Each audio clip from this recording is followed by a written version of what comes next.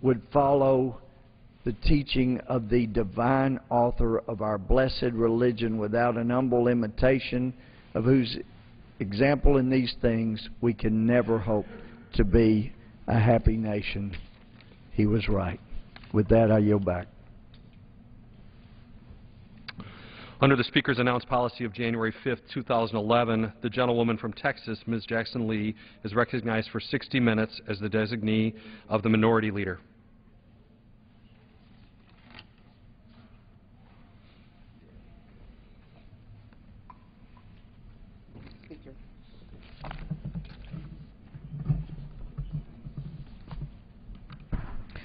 Thank you very much, Mr. Speaker. And almost don't know where to start, but let me first of all indicate my privilege to be yielded the hour as the representative of the Minority Leader, and also to be privileged to discuss some of the issues of the Congressional Black Caucus that has been a leader, along with our chairman, Emanuel Cleaver, and our officers and those of us who have worked on these issues on the question of jobs for America. I almost don't know where to start, but first of all, let me say happy holiday to my colleagues. And in this season of giving and joy, I acknowledge how special a time it is for families to come together. I would care to if you will, try to get equipment working, which is a little difficult in working, and I need the two posters, please.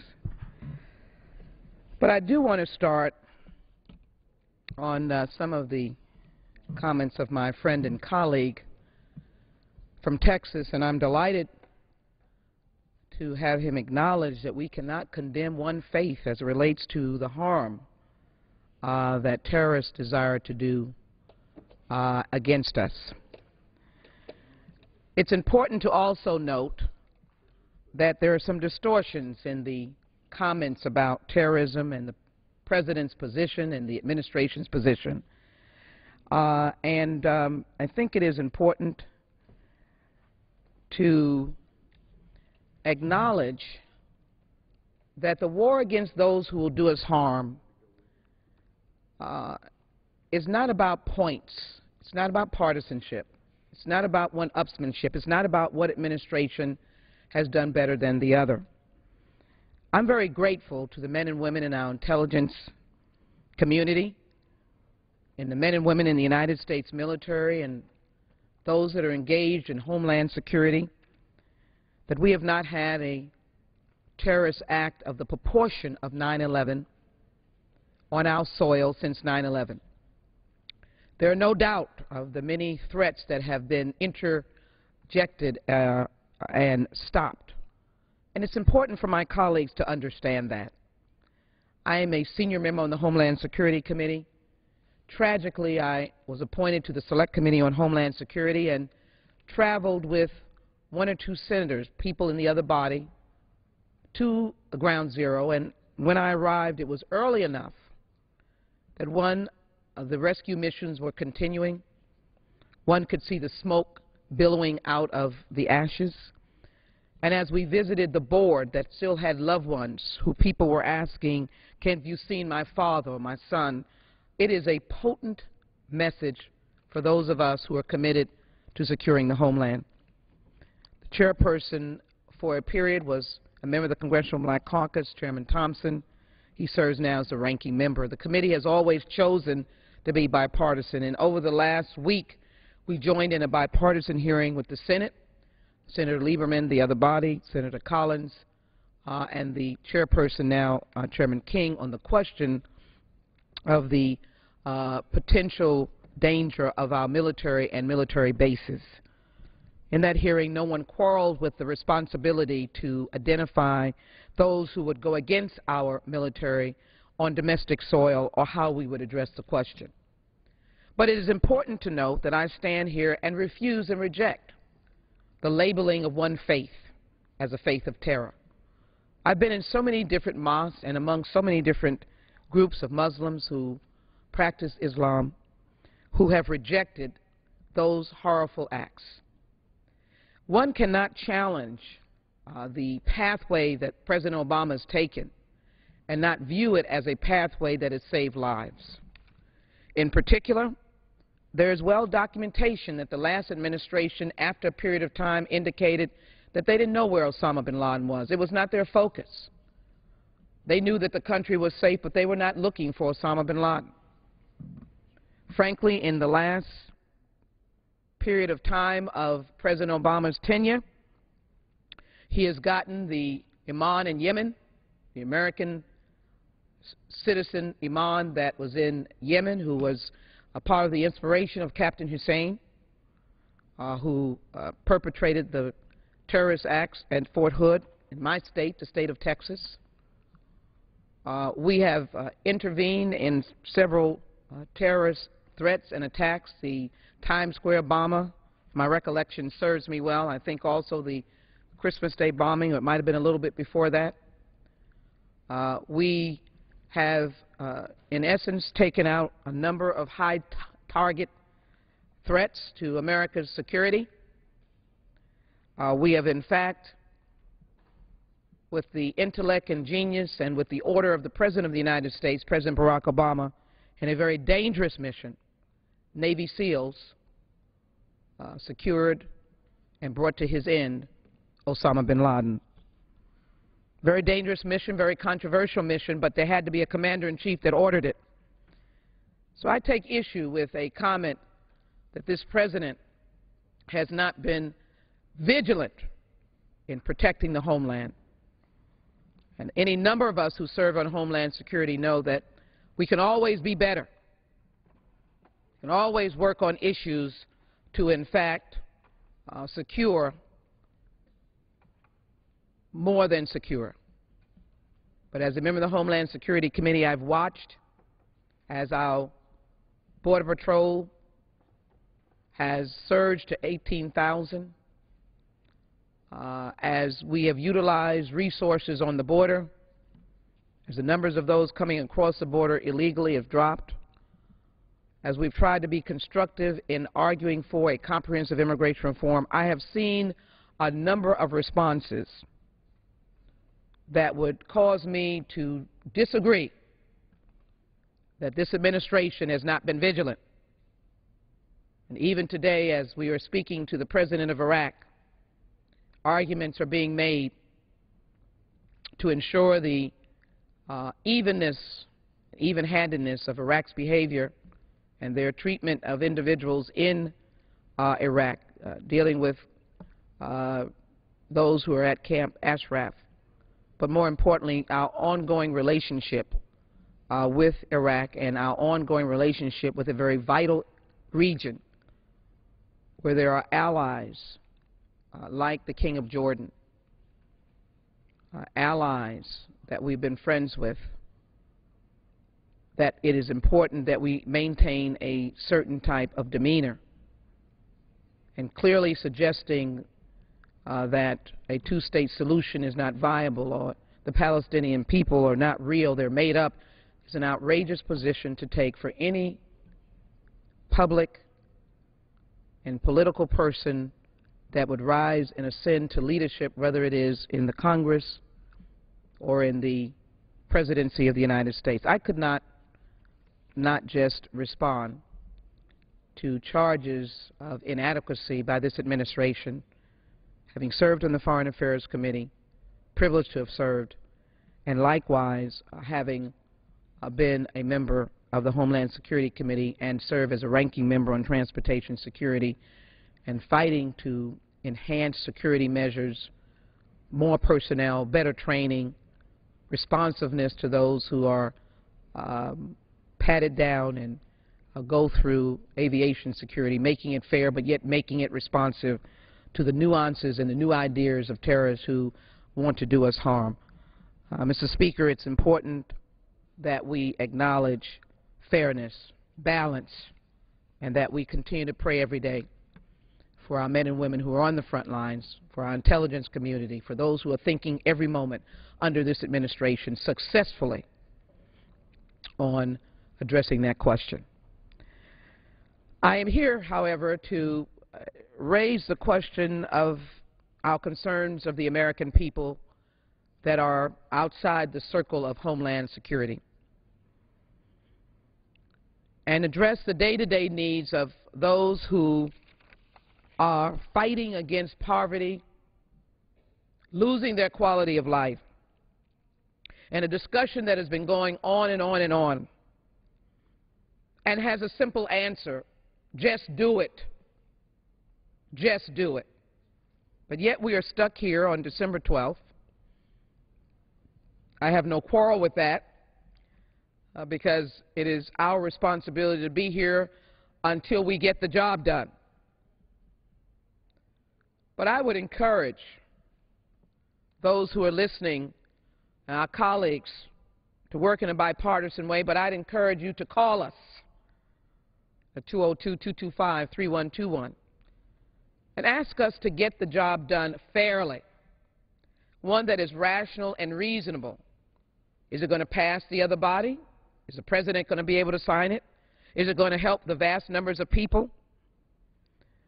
As members of the Congressional Black Caucus, we knew that jobs had a devastating impact on this country, the lack thereof. We know that there are unemployment numbers throughout our communities. In some pockets of the United States, in some states, there are double-digit unemployment amongst all population groups. In the African-American population, it is a consistent double-digit unemployment. For those of us who participated through the Congressional Black Caucus Jobs Fair throughout the many cities that we saw thousands standing in line for jobs. In a recent jobs fair at the Fallbrook Church in Houston, Texas, hundreds were online for jobs. In a city that has done fairly well, not good enough. This is a crisis, Mr. Speaker. And the Congressional Black Caucus introduced legislation that would emphasize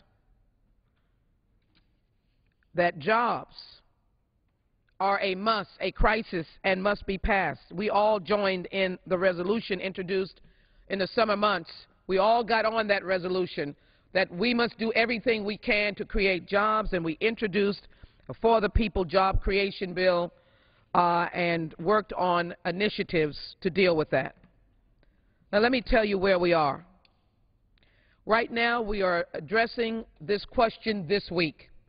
Now I have no qualms that this is about 2 weeks before Christmas, a holiday that many celebrate, and the holiday of other faith that celebrate around this time, Hanukkah, where all families come together no matter what faith that you may be. If you're America, you come toward your family in America, where our soldiers are themselves, even though many are coming home, many of our soldiers are scattered around the world. I would almost suggest to you that somebody's family member who happens to be related to a member of the United States military may even be unemployed. Or they may be a worker who is crying out for the payroll tax relief. So I have soldiers up for my colleagues to see, and I have some happy faces for my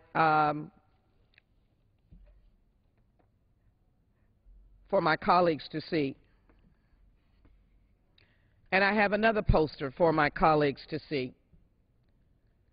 It is important that we connect not just to our neighbors, but also to realize that our soldiers have family members that would benefit from the payroll tax. There's a happy family right there. They would benefit from the payroll tax if their family members are here in the United States while they are abroad serving this country. That's why I have these pictures here. Let's make it real. In addition to all those who are working there are people who are related to these who have taken the oath to be able to say that we are fighting on behalf of this country, your freedom and your justice, or your justice and equality. We're fighting, and we believe it is important that they are fighting for us, or they are positioned and posted around the world, and that we be serious about the needs of their family members. A payroll tax relief that would put $1,400, $1,000 to $1,400, $1,500 in the pockets of 160 million Americans, some of whom, as I said, I don't want to be redundant, but I want to say it over and over again, are related to the very men and women that we admire. The very men and women that we admire. Husbands, wives, aunts, uncles, grandparents, sons and daughters of people here in the United States are now on the front line in many places around the world. Some will be coming home for the holiday season as the President has ordered troops out of Iraq. What will they come home to? And so here's our answer. They will come home to legislation that I believe has passed the Rules Committee that unfortunately does not speak to the emergency and the crisis of what we're facing. I don't know whether or not my colleagues can see this, but here's a picture of the unemployed. Unemployment is not a respecter of region, not a respecter of race. I've indicated there are high numbers in the African-American community, but people are unemployed across America. Highest unemployment that we've had in long years. Rather than calling it a crisis,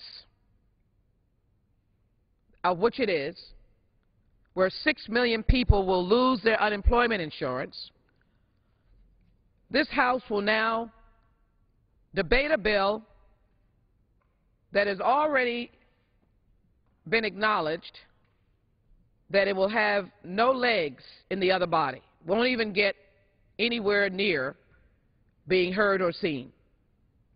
This is a crisis. I think there's about 19 days before December 31st, if I'm calculating correctly.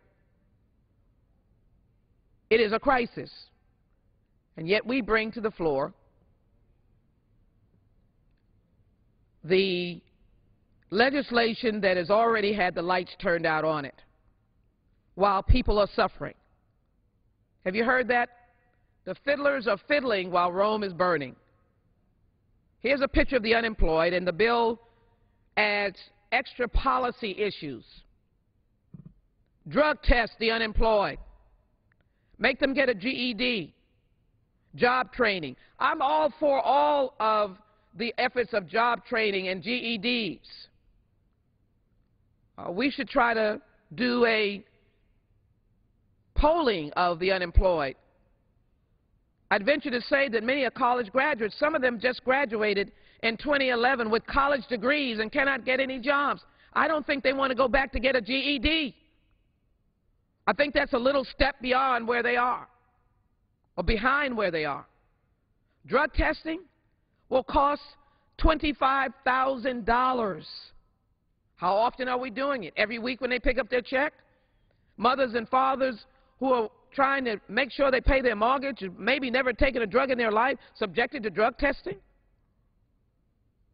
Policy being done in the middle of a crisis? So Mr. Levin of the Ways and Means, our ranking member, had a common sense approach.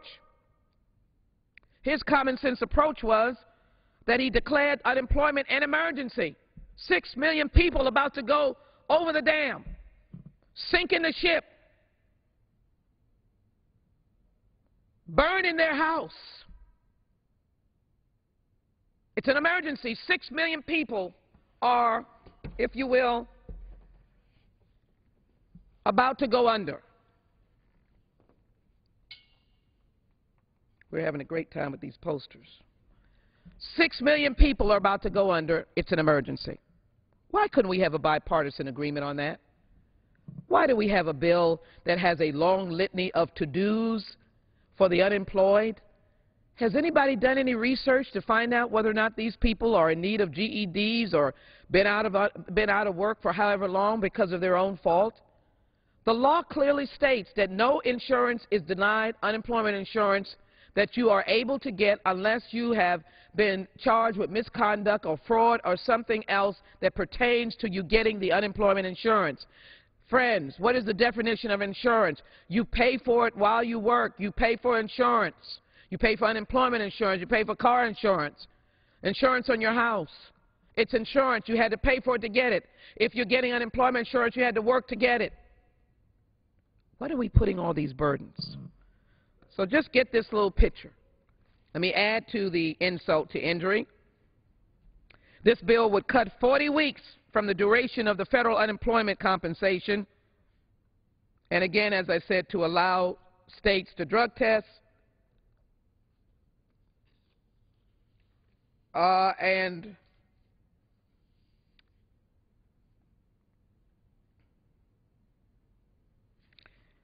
We had some comment about, random comments about people applying to jobs and couldn't pass a drug test or something thereof. Well, let the individual businesses test individuals who are applying for jobs.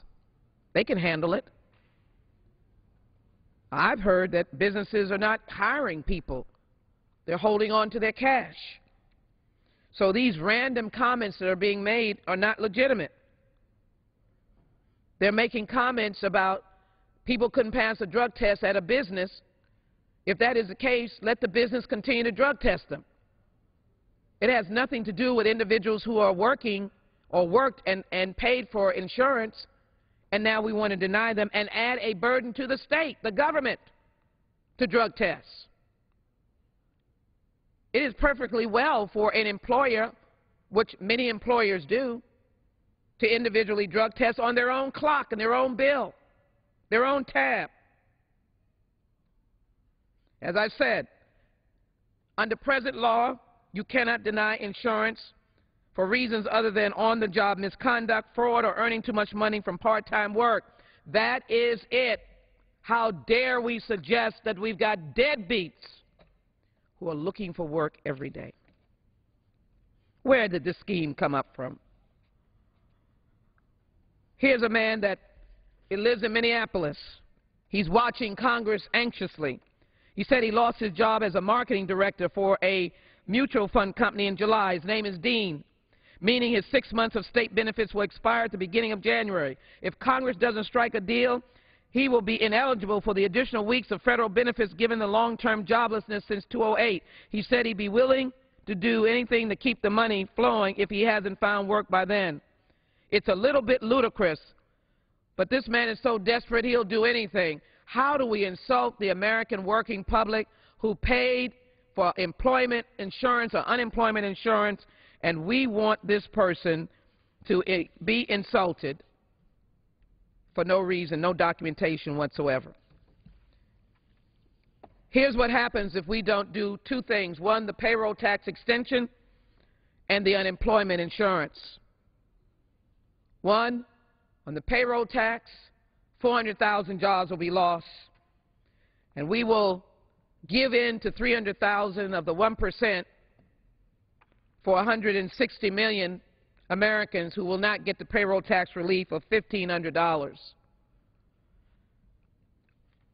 1 million new jobs could be created thanks to the extension, losing 400,000 jobs. How easy is it? A surtax on 300,000 Americans starting in 2013 and finishing in terms of the payback in 10 years. We've heard over and over again by the 1%, many of them saying they don't mind the extra burden. That's a proposal that I offered and that the ranking member had as part of his proposal. I met with doctors. They are concerned about their Medicare reimbursement, and in this instance, the proposal by the Democrats, which includes Mr. Levin, would have fixed the doctor's reimbursement with the war savings. Reasonable way to go. Payroll tax quickly finished, surtax on 300,000 folks starting in 2013. We'd be able to put between $1,000 and $1,500 in your pocket.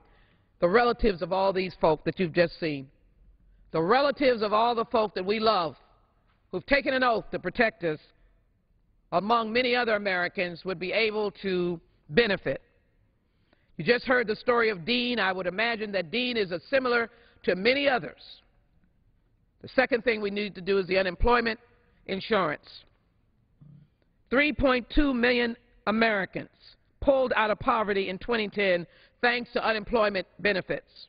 Remember now, you have worked. That's how you get unemployment benefits. I don't know where this GED comes from, but I know they'd be glad to get a GED if they needed it. And we can do that in regular order. Let's pass a jobs bill with training. And I'll tell you about two amendments that I introduced joint with Mr. Cleaver and Mr. Towns of the Congressional Black Caucus. The number of job seekers who will lose benefits if Congress fails to extend emergency unemployment, 2.2 million. 700,000 newly created jobs will be lost. Can anybody explain to me why we have this bill that has already been cast aside as going nowhere?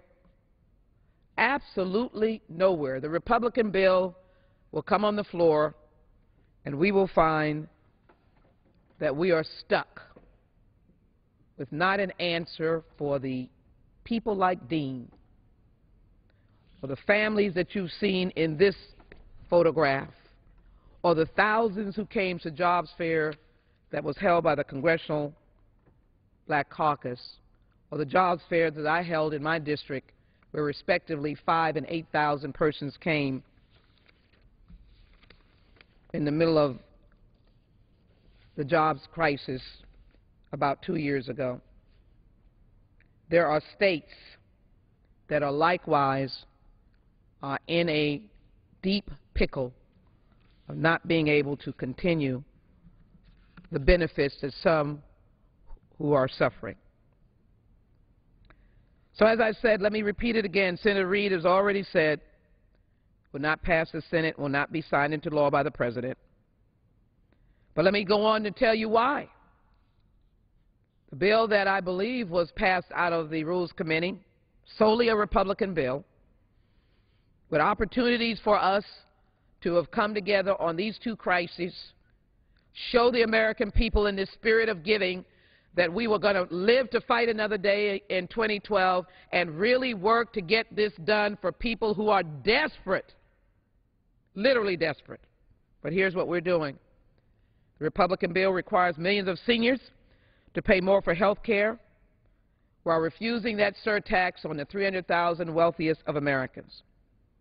I've already mentioned that it cuts the unemployment benefits for people who've lost work through no fault of their own.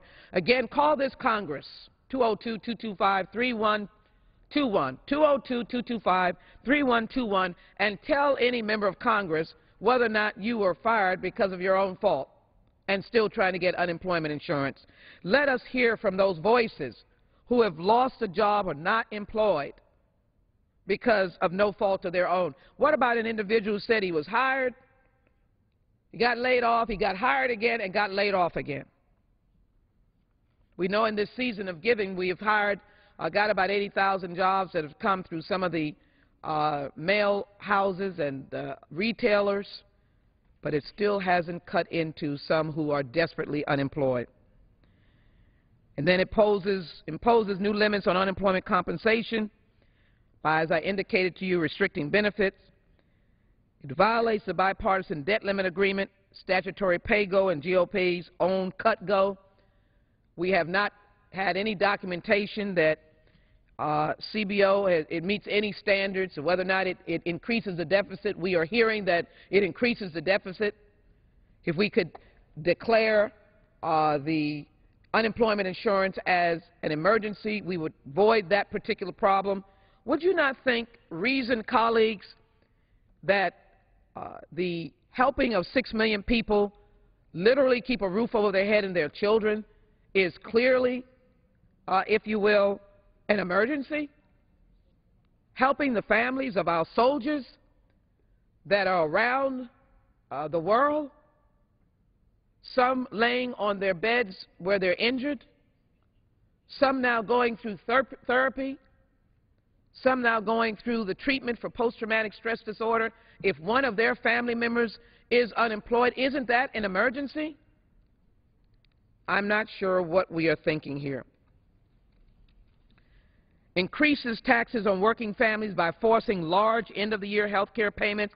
Let me just say, my friends, some of this no one even understands. That's why it should go through the regular order. What is the regular order? Hearings, legislation, we debate it, we vote on it. One of the major insults is it reduces preventative care. It takes billions of dollars out of preventative care. When we have encouraged Americans to get health care at the front end and not get treatment in the emergency rooms, which skyrocket health care, there's no doubt. We've literally just cut it. And reduces Medicare and Medicaid. In some of my congressional districts, it will literally shut down physicians who are dealing with the poorest of the poor, close hospitals, close clinics, because these individuals have no other way. Shut the CHIPS program down, the Children's Health Insurance Program tied to Medicaid. It seems to me that we are not being rational. Takes away EPA rules that deals with trying to clean the air on behalf of the American people. Unfortunately, can't seem to find common ground. I want to repeat one point again. 40 weeks are being cut from the lifeline of those who need unemployment insurance.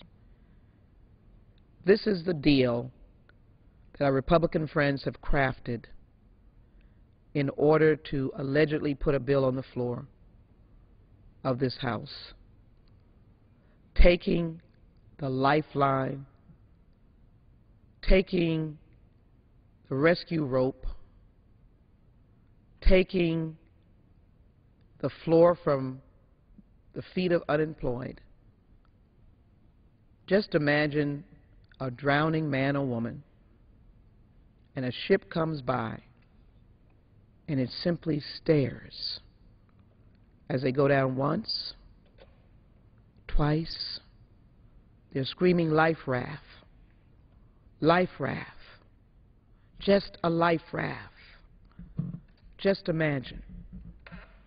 And the ship keeps sailing. Shouts back, "I don't think it's an emergency. Keep paddling. Are you sure you didn't get in this water at your own fault? Keep on paddling." That's what this bill does to millions of Americans by cutting eligibility from 99 weeks to 59 weeks, and in fact suggesting that unemployment at this rate is not an emergency. Let me tell you about Ohio. It is among other states with at least an 8.5% unemployment rate that will be hit the hardest by this proposal. These states would likely lose 40 weeks, as I indicated, of insurance.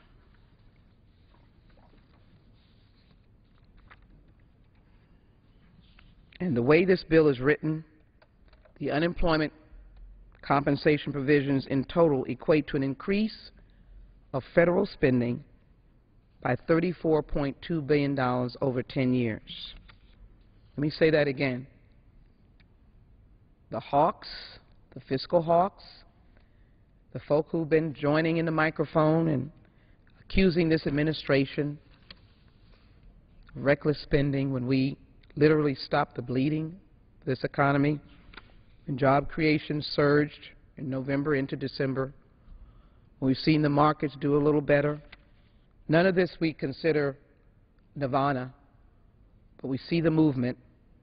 Now we have our friends committing themselves to spending $34 billion rather than acknowledging that if you're unemployed and you can't even access a loaf of bread, that you have an emergency. 46 million Americans on SNAP, on food stamps, many in parking lots in front of grocery stores, waiting for that supplement to get into their account so they can go and buy food for their children. What else does this bill have? 11 riders. As I indicated, rolling GED and many other riders that have to do with regular order. It sounds complex, but what that means is letting the bill go through committee, having us discuss it, maybe putting together the omnibus jobs bill. That could be bipartisan. But now we want to hold hostage the unemployment insurance benefits. Medicare extensions. This bill averts the scheduled 27.4% cut to physician payments by increasing the payment rate by 1% in 2012 and again in 2013. The 2 years of stable Medicare payment rates will be the most certainty physicians have had since 2004. However, the riders are unacceptable to hospitals.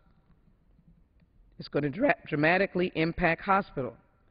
It reduces payments to hospitals by drastically cutting payments for evaluation and management services by $6.8 billion. These services are among the most common outpatient services provided in hospitals. It cuts Medicare bad debt payments, currently reimbursed at 70% to 65%, and 60% in 2014 and 55% in 2015.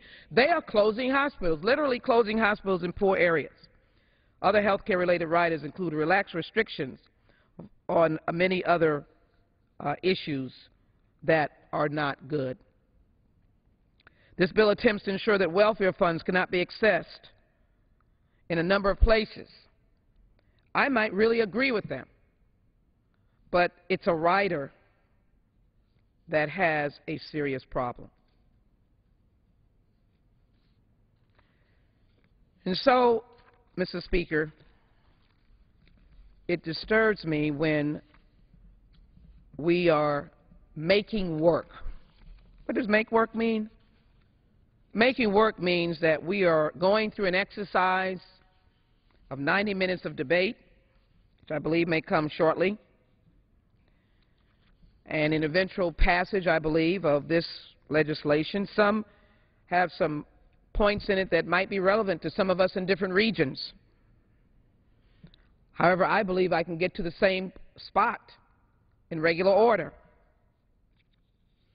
I am looking at legislation that can turn some of the profits that come from my region into coastal restoration and to provide for reduction of the debt. I hope there's a bipartisan response to that. Mr. Speaker, that is okay to do in regular order, meaning having hearings, introduce the bill, let your colleagues debate it and understand it, but to throw this kitchen sink on the floor of the House when people are asking for a life raft is just to see how long we can hang out here. Just see how long we can hang out. I'm all about getting a GED. I'm all about improving graduation rates of our students across America. It's too low as we speak. But that is not the issue for this legislation. The issue is the life raft.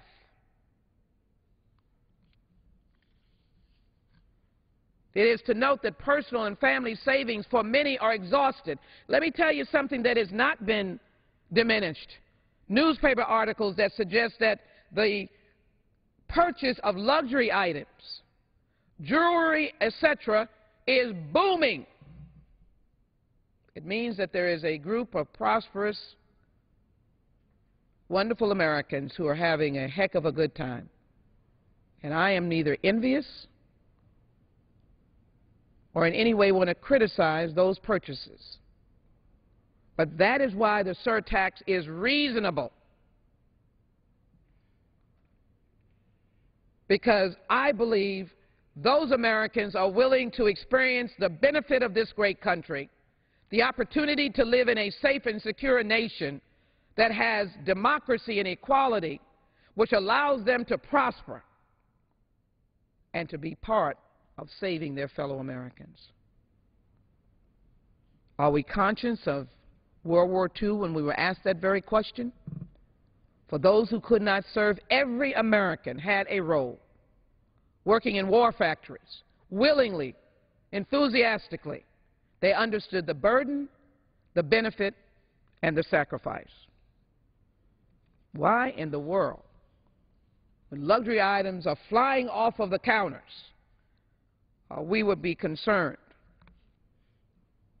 One of the issues is that we would be attacking small businesses. No, we would not. It is very difficult to, in essence, find small businesses that are at the $1 million mark. And so that seems to be an argument that is taken to a new level of understanding.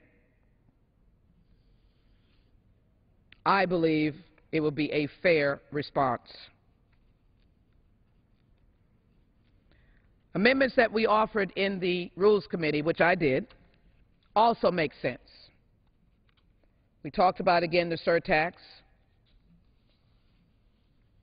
They talked about looking at some flexible ways of getting additional income on financial transactions. I talked about an urban jobs training program, one of my amendments, as I indicated, Mr. Towns, Mr. Cleaver, and Jackson Lee. It had to do with partnershiping with the Urban League. I work very closely with the Houston Area Urban League. They are excellent in job training to be able to go in these hard-to-serve areas where unemployment is double-digit and has been for a number of years. If we're going to just have the kitchen sink, let's add a responsible provision that really addresses job training, that really talks to the needs of job training. Why not do that?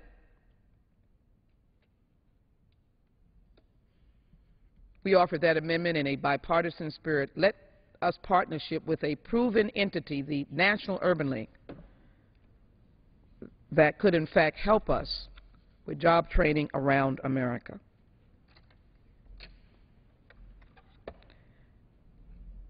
And so, understanding how jobs are created seems to have eluded this legislation. I'm reading from a report by the Urban Institute found the Impact International, IMPAQ International, and the Urban Institute found that unemployment insurance benefits the economy. Reduced the fall of the GDP by 18.3%. This resulted in nominal GDP being $175 billion higher in 2009 than it would have been without unemployment insurance benefits. This is documented. That's why we think it's a crisis and we should just pass it under emergency legislation, which is allowed. Unemployment insurance kept the GDP $315 billion higher from the start of the recession through the second quarter of 2010. And as I said, it kept an average of 1.6 million Americans on the job in each quarter. And at the low point of the recession, 1.8 million job losses were averted by unemployment insurance, lowering the unemployment rate by 1.2 percentage points. Stand in a line trying to find a job. Some people say it's like finding a needle in a haystack. Listen to the painful stories of people who have not been able to find work.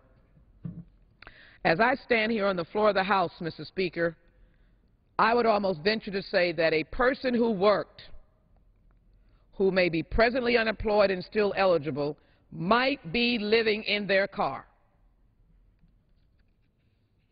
Might just be living in their car. And here we are, fiddling while Rome is burning. I can't imagine. Two things we want to do: payroll tax and unemployment insurance. And we've got a whole litany of throw the kitchen sink on the floor of the United States House of Representatives, a bill that is 300 pages long, jeopardizing the lives of children. We've lost some jobs, 7 million since 2007, and a number of other elements that we could be working on. Speaker, I'd like to pass a Make It in America initiative. We have enough time.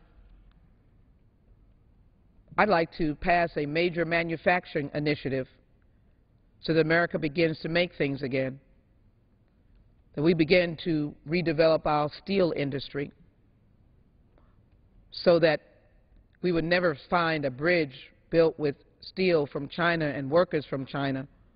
I believe that we should be collaborative. There is a worldwide economy. We're interrelated, but I believe in doing it from strength. So I think it is enormously important that we spend our time doing something that might draw bipartisan support, actually creating jobs, asking our banking friends why they have $64 trillion on their books, and what's happening to homeowners who are attempting to access these dollars for refinance, or home builders who have turned this economy.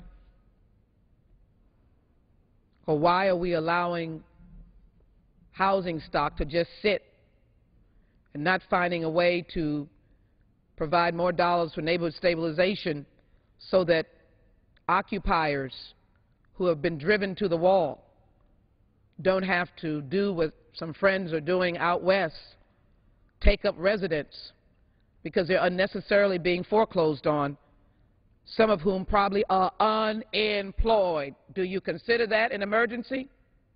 That we have driven Americans to taking houses and taking their homes? This is not the America that our ancestors sweated to build. This is not the America that at the turn of the century caused an industrial revolution, making us the builder and producer of the world, that saw us churn out the necessary weapons of World War II. This is not that America. That we have people who are in the streets today asking why they have no relief, why they're unemployed, why they're a recent graduate from the nation's colleges and yet cannot be employed. That's why I'm here on the floor. So that's why the Congressional Black Caucus put forward major legislation to help suggest that there is a way through. There's a way through. Our chairman sent a letter to President Barack Obama urging the administration to deliver targeted solutions to address job creation in American communities with the highest unemployment. We were broad-based, including those that include African Americans, but target the highest numbers. Does anybody remember presidential candidate, former Attorney General Robert Fitzgerald Kennedy, that went into Appalachia in 1968 and acknowledged some of these poor pockets of poverty? Does anyone acknowledge the number of children that are impoverished in the United States? Has anyone done an overview of the pockets of poverty because manufacturing plants have closed in our Rust Belt? Well, we initiated the effort to target those who are most in need. None of that is in this bill, the kitchen sink. We suggested 9 job creation proposals that would target the most vulnerable communities. We want to give people a second chance. Remember the lifeline and the ship just passing by as the hand goes down once, twice, and yes, the third time. You hear that voice shouting, are you in the water because it's your own fault? We believe we should do something about it. There are more job fairs and town halls to come. Many members are holding them on their own. And so we focused on trying to help those vulnerable, the most vulnerable. How do we get to where we are today? And why are we in the midst of a quarrelsome debate that will not get us anywhere? Mr. Speaker, I would encourage the leadership to come together.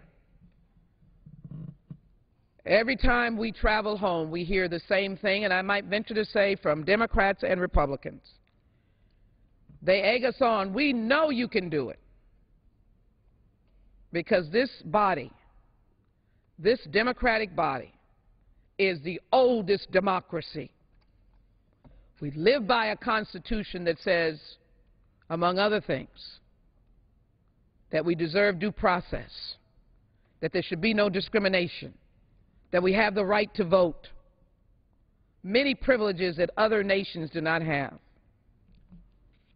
Can we imagine ourselves now, the last waning hours, to have a kitchen sink bill that has no room for success in the other body, and it is hours, minutes, seconds before the person drowns? How do we throw away all these jobs? Now, somebody would come back to me and say, we have this bill, and I've just answered why this bill is flawed. Cutting 40 weeks off for someone who is drowning in unemployment insurance. Refusing to discuss a reasoned way to do the payroll tax cut, which is taking the top 1% and a reasoned surtax for 10 years only starting in 2013. Cutting seniors' Medicare benefits in this bill, throwing them under the bus, making sure that the unemployment benefits are bogged down with provisions that should be put in a bill, and it should be documented that we have a problem of drug addicts who are unemployed, who are paid into the insurance.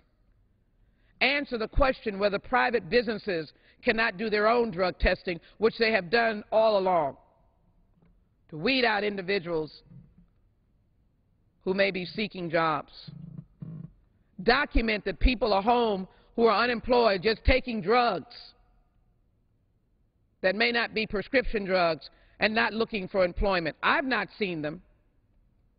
I just want to have somebody come to the floor of the House, submit a document, give me a report that states all around the country are seeing people drag themselves up getting their unemployment check that are undeserving because they're on drugs. What did I say, Mr. Speaker? You are deserving because you worked. And the law says misconduct, fraud, or other reasons dealing with those issues is the only reason to deny an unemployment check. So I think it is important that I leave with a call of reason and to, in essence, make sure that our friends can have a sense that this is the wrong direction to go. That families like those of these soldiers, Americans in hamlets across this nation far and wide, young people that are 2011 college graduates that we've encouraged to finish their education, loaded with debt, having secured loans, families loaded with debt, homes on the verge of foreclosure, people who every day of their life worked, children whose families counted on them for little jobs that they might have tried to get. Some did get them. Certainly these are not the children that the former Speaker of the House suggested are poor and have no record or history of seeing anybody go to work. Certainly that's untrue. In fact, if they're poor right now, they may be of a parent who worked, has been unemployed for a long period of time. They watch that parent go to work. They probably are watching that parent cry in pain because of the plight that they're in right now. So I want my friends to know that we should not be playing at this.